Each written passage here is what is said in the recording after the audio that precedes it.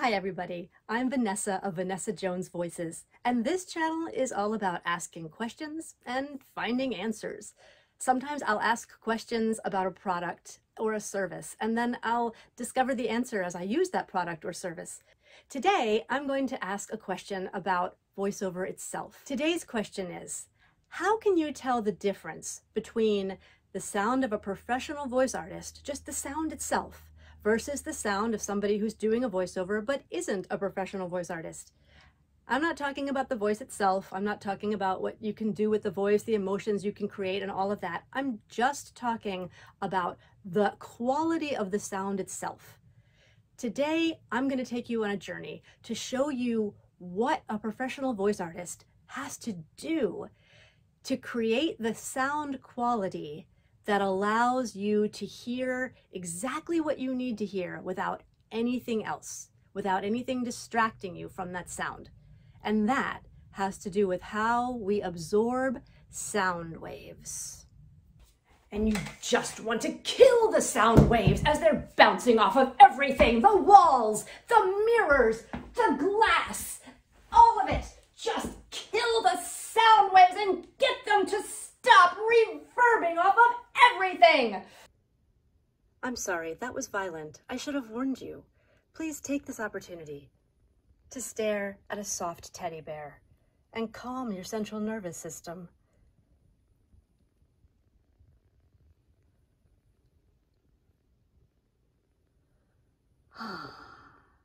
And why am I standing in front of my closet? Well, many voice actors begin their professional careers in their closets because a closet is a fabulous place to absorb sound. All the clothes in the closet help to keep the sound waves from reverberating. And so everything gets dampened. And as the sound gets dampened, then the voice really becomes clearer and not muddied by all the echoes of the sounds around it. So when you're inside your closet, you have a better sound. However, it's not particularly comfortable. So eventually, as voice artists begin to make a little money in their careers, they invest in bigger spaces and more comfortable spaces. When you don't have clothes to dampen the sound, well then what do you use next? That's where acoustic panels come into play. And I made all of my own acoustic panels and put very specialized acoustic absorption material in them. I'm going to show you some pictures now of the panels as I was working on them. I constructed my panels out of pine boards that I cut to be a little over 2 feet by 3 feet for 4 of the panels, and around 2 feet by 4 feet for the other 4 panels. Most of them are 3.5 inches deep, with the exception of the one directly behind my booth and the one across from my desk, which are both 5.5 inches deep. Most acoustic panels are filled with rock wool insulation, and that works great, but it's also dangerous to work with. You don't want to breathe that stuff, and I didn't feel like having to suit up with a respirator. So I chose to fill my panels with a combination of acoustic-grade recycled denim insulation, acoustic cellulose, otherwise known as recycled paper, but very densely concentrated, and cork. The idea was to utilize a variety of acoustic insulation materials because each one absorbs slightly different wavelengths of sound. After building each wooden box, I laid 1 or 2 pieces of acoustic batting inside. Here's what the recycled denim looks like up close. This part will end up being the back of the panel that faces the wall. Here are the cork sheets that I bought on Facebook Marketplace and then glued together with wood glue to create a thicker, more sound-absorbent filler for some of the panels. Finally, I covered each panel with an open weave fabric that would allow the sound waves to penetrate into the panels and then dissipate. In order for you to be able to hear how well the panels work in my studio, you'll first need to hear what happens when sound waves reflect off of high ceilings, bare floors, appliances, and other hard surfaces. This is how things sound in the kitchen. And you can hear all the echo as I'm cooking. This is the kitchen for you. And here in the workout room / workshop, it's basically just a room off of the garage, and it is underground, and there's a lot of metal. There's a lot of stuff that sound waves can bounce off of. The bathroom is never a good place to do voiceover. There's way too much echo in a bathroom. It is the worst place ever to think about doing a good voiceover. You have all these echoey spaces, bare walls, porcelain toilet, granite countertops, showers, which trap sound, and then the sound waves just bounce around. Glass, it's terrible. This room is the one that is full of acoustic panels. This room is the one where I have spent thousands of dollars to deaden the sound. So the sound waves, instead of bouncing off of everything they encounter, they simply dissipate. They go away. It comes out, it hits something soft, and gets absorbed and dies. And that is why this room is such a meditative room. You walk into this space from the hallway, from the living room, from the kitchen, from all the places where I've taken you on a journey, and you just feel the sound stop.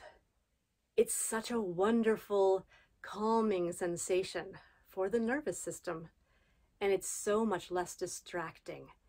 It's amazing how used to reverb we get in our regular lives. We don't even realize how it ruffles us until we walk into a space where the sound stops.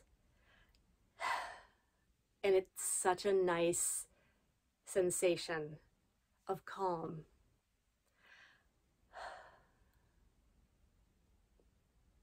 I'll show you my acoustic panels that I have hanging around the room.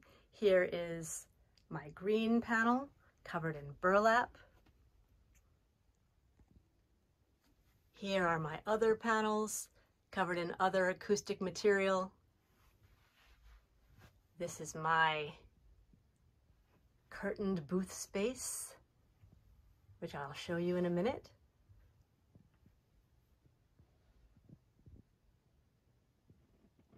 And here are the rest of my panels.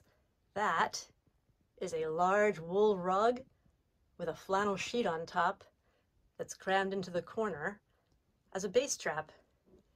And here are the rest of my panels.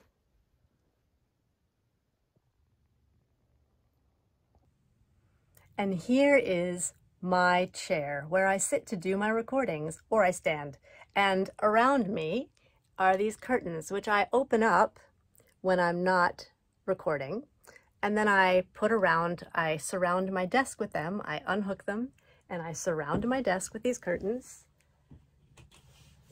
And when I do that, it makes the sound just that much more intimate.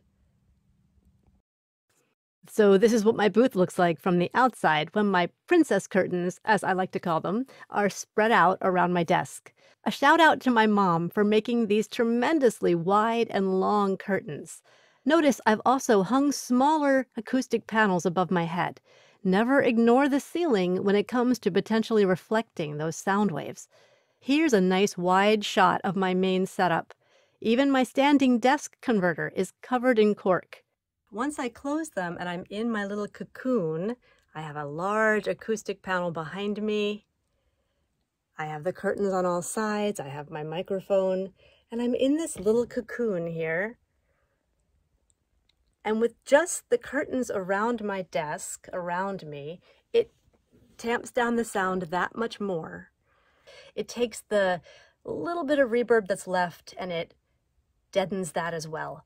So now I have this space which is enclosed, but not claustrophobic. I'm not in a closet. I'm not in a tiny little sound whisper room booth. I still have a window right on the other side of my curtain. As soon as I open my curtain, I have the window to look out and I can do my editing. And I have a really nice sound. You notice the difference between this sound and this sound out here? I mean, it's night and day. All the echo that I'm hearing from the high ceilings and the big open space is gone when I get back into my studio. This is the sound you want when you're doing voiceover. You want nothing to distract from the emotion and the voice and the images that are on the video. You don't need a bunch of sound waves reverbing everywhere. That just takes away from what you have created. So it takes a lot to isolate the sound waves and find a way to absorb them. But it's worth it because it's so much calmer once you have those things in place.